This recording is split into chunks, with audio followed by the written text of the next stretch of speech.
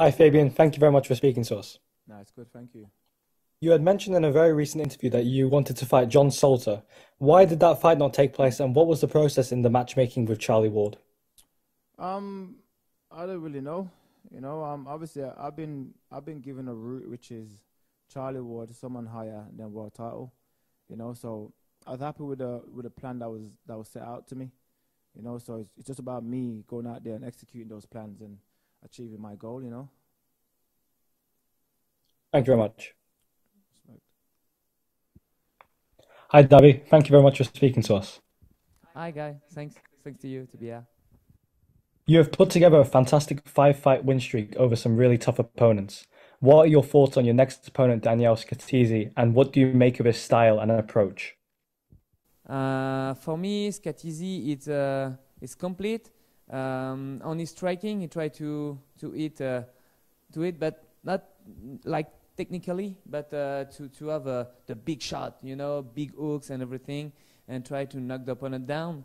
I think if he jump on me like this with big hooks, it's gonna be a mistake, and I will try to make him miss and then make him pay. Then it's a really good grappler. He have a good wall game and crazy double leg. He work a lot on his double leg.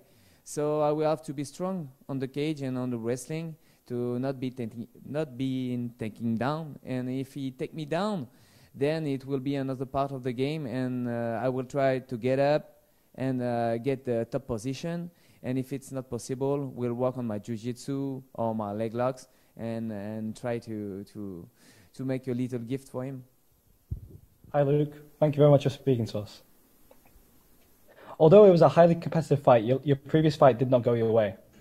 Have you done anything differently this camp as opposed to previous training camps preparing for this next fight against Lucas?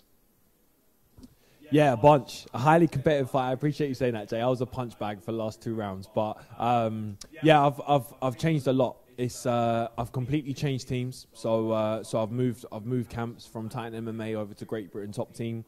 I've had a new boxing coach to work on my hands. I've gone to a bunch of different grappling gyms around London to just sharpen those tools. So in terms of training, I've made a lot of adjustments, and in terms of the kind of mental side to my approach, I now do a lot of hypnotherapy in my training, and a lot more visualization and meditation sort of stuff, all that woo-woo kind of jazz, just to give me any mental edge I can. And like I said before, I think I needed the loss so I could learn where the holes were in my game, and it's just it's worked out in my favour. So yeah. Hopefully the changes will show on Saturday night. And that's good to hear. So if we talk about your next opponent, Lucas Alcina, he's 11-3 and making his Bellator debut. How much have you watched of him, and what do you think about his style? I've watched literally every fight I could physically find, whether that be on flipping Facebook, YouTube, Instagram, all that jazz. I was actually watching 3 of his last fights on the plane here. Every day I study him. He's on my board in my bedroom. He's on my phone. There's a picture of him in my car. I've fully immersed myself with Lucas Alcina. He's in my head every single day. I've studied him as much as I physically can. So yeah, I think I know his strengths and weaknesses. I think I know how I'm going to exploit him and how I'm going to put him away. But time will tell on Saturday night. The last fight I did a lot of talking and told a lot of guys how I was going to win that fight, and it didn't go that way. So it is what it is. But yeah, I believe I've got the tools and weapons to destroy this man. Hi Adam, thank you very much for speaking to us. Hello, thank you, of course. So this will be your opponent's debut in the Bellator cage. Have you been able to watch much footage of his recent fights, and what do you make of his style and approach? Yeah, I'm not too much of a footage guy. I kind of leave that more so to my coaches, but I've seen it. He's good. He's tough. He's long. He's a good fighter, as any fighter should be, fighting for the main event of Bellator. Yeah. Thank you very much. Hi Saul, thank you very much for speaking to us. No problem.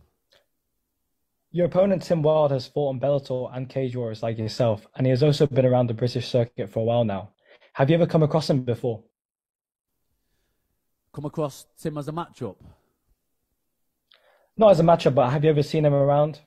No, you know what? Probably about an hour or two ago is the first time I seen him. I was outside the training room. He was coming to the training room, so that was the first time we've crossed paths. Not got a bad word to say about the guy, do you know what I mean? Thank you. All the best.